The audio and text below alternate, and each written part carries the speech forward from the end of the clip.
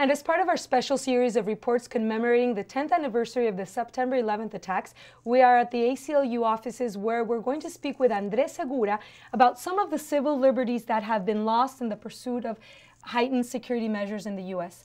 Andres Segura, thank you so much for being with us. Do you think that we are a safer nation today than we were 10 years ago? I do not. I think what happened 10 years ago was incredibly tragic, and it's something that we will all carry in our hearts. The loss of life was something that no one could ever imagine. But I don't think that we should give up our values in the name of security. I don't think that you can have both. Can you give us any examples of civil liberties that have been violated since the attacks? Yeah, for example, under the Patriot Act, the federal government is now able to do wiretapping without first seeking a judicial warrant.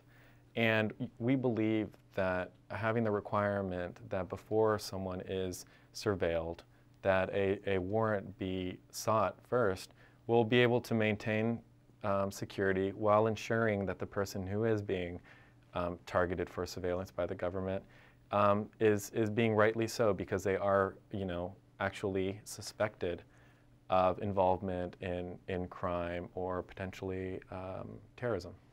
We were talking a while ago about the politics of fear. Obviously, these measures have affected all of the U.S. citizens, but it has had a particular effect on immigrants. Can you please explain to us a bit about that?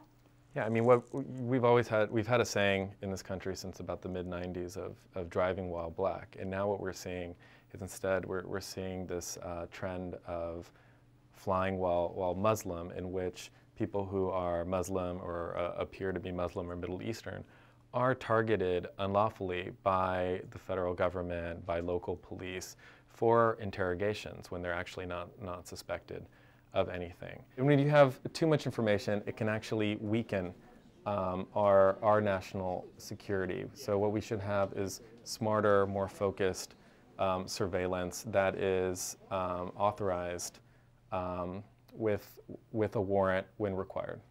Thank you very much. Appreciate your insight and your time with us today. I am Nayeli Chavez-Geller reporting from New York for Univision.